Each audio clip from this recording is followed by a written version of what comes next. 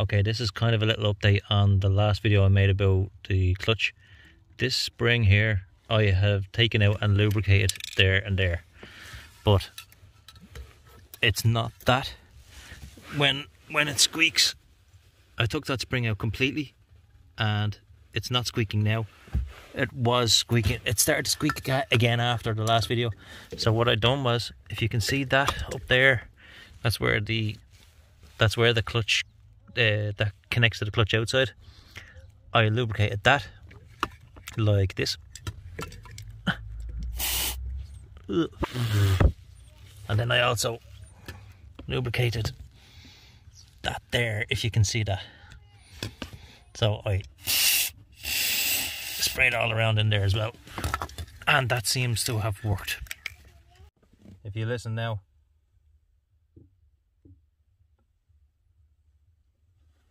that seems to have worked, because it was still squeaking about an hour after I fixed it. It started to squeak again, so I jumped back under again and I done everything all over again, and this time I lubricated even more, so that worked. So there you go.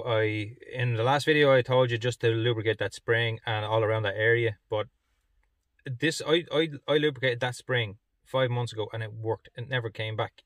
Eventually it did come back, the sound, but this time it didn't work. I had to lubricate everything else all around it, like yeah, whatever. That's all, folks. The rod that goes out into the gearbox, I had to lubricate that, and there's actually the arm where it holds the clutch on.